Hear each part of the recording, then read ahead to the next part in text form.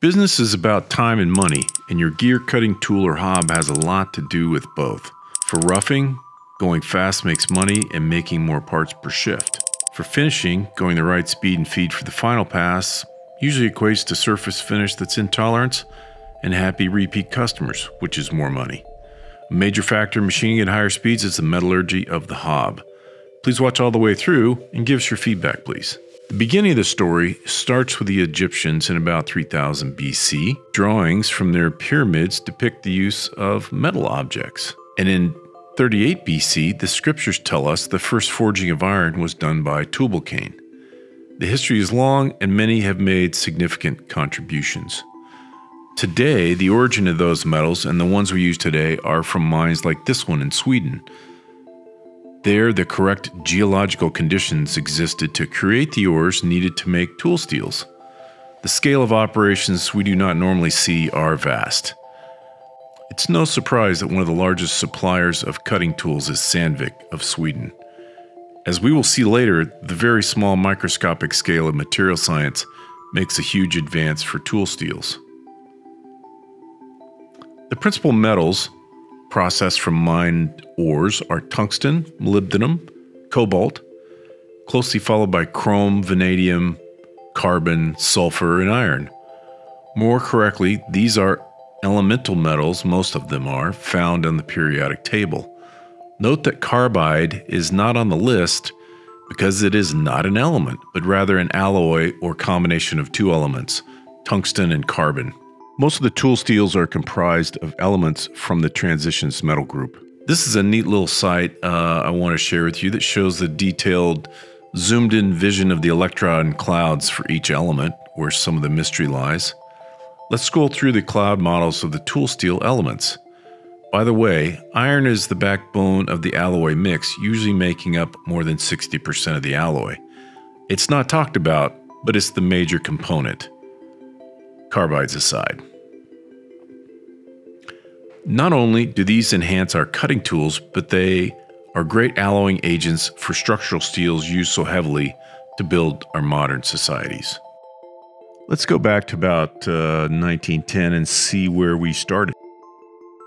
Heat treatment was tested at elevated temperatures well beyond the accepted norm of 875 degrees C, and beginning at around 950 C made increasingly hard steels. Harder is faster, and this had more to do with heat treatment processes than the alloying agents. In 1910, looking into grain structures and detailed metallurgy was very difficult, but the concepts were starting to crystallize. Alloys bring different properties and in correct proportions make a great hard alloy. Heat treatment is important, and grain size of the resulting alloy is important. The progress is rapid and families of alloys begin to emerge, especially the tungsten and moly families. By about 1920, powder metallurgy emerges into the industrial world.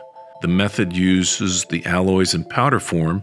The PM process allowed another series of breakthroughs in performance and adjustments to formulations of alloys. PM is traditionally just appended to the name so you know it's powder. We assume you already know about hobs and how to specify them in terms of pitch, module, pressure angle, topping or non-topping, finishing, right and left hands, and their size and dimension and bore. The alloy of the hob is what we're highlighting with these blue boxes, and you can see the different styles of hobs, and typically where these occur are on the edge of the hob itself, and they're almost always etched in the side with all the other key dimensions for hob properties. Another element to naming that confuses things, which is meant to standardize them, is that there are multiple standards organizations for metal alloys. There's ISO, which is International Standards. There's Germany, which has the DIN. And then here in the States, there's SAE/AISI. So the takeaways are, find out what kind of composition your hob has. If you characterize these elements here, you'll know what type of high-speed steel alloy you are working with, and you'll know what family it's in by what the composition is. Next, if you look at the metallurgy and hardness and the properties, other properties it's given, that'll give you a great idea of what it's capable of doing. And then whether it might be a carbide hob, which is a different makeup of tungsten and carbon, also sometimes with trace elements. So those items right there will, in the dimension of the hob, will give you your performance envelope you really need to look at. And also the hob is usually marked with it, and you can typically look for some of these trade organizations and decode what those elements are and figure out where they fit in their trade group. So those are the elements to look through in looking for a hob to match with your project. They're very, very beginning generalized points. I skipped over tons of information. All these topics are super deep. Just wanted to touch on the materials used for hobs. Hope you enjoyed this. It was fun to do this research and bring it to you. These are items of importance to doing mass manufacturing. We want to give this information back to you. Thanks again. Please subscribe.